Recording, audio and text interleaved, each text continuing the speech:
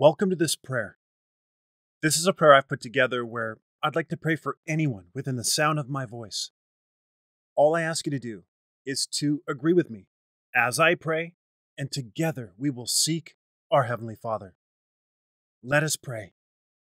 Heavenly Father, we gather together and come into agreement in the wonderful and powerful name of Jesus Christ.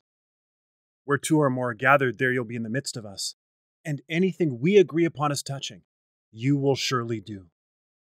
Father, in Jesus' name, there's no distance in the Spirit, and we thank you for the person I'm praying for who desires a prayer to rest. Father, life can be busy. There is always something for them to do and somewhere to go, leaving little to no time with you. In your presence is where they will find true rest and refreshment. Time with you is when their soul is refilled. Lord, you specifically created them to fellowship with you. They surrender their life to you in this moment of prayer. They present all that they are to you. They are raising their hand and acknowledging that they need to take some time apart from the busyness of life. We bind and rebuke any strongholds that may have been built to hold back spending time with you. We speak a rest and peace over every area of their life. Holy Spirit, please help them to clearly see and recognize times when they need to go to that secret, quiet place where God is.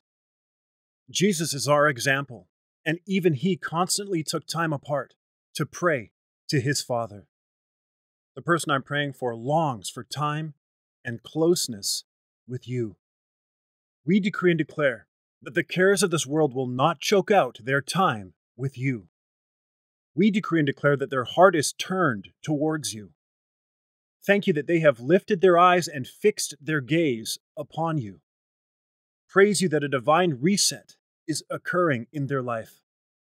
Even now, your Spirit is renewing their heart towards you and your will.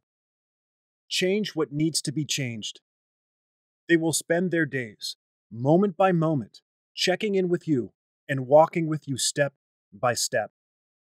You are not only their Savior, but you are also their Lord, God. There's nothing like the divine rest that only you can give. We believe and receive everything we've prayed and give you glory in advance, for this prayer is answered. In the wonderful and precious name of Jesus we pray. Amen.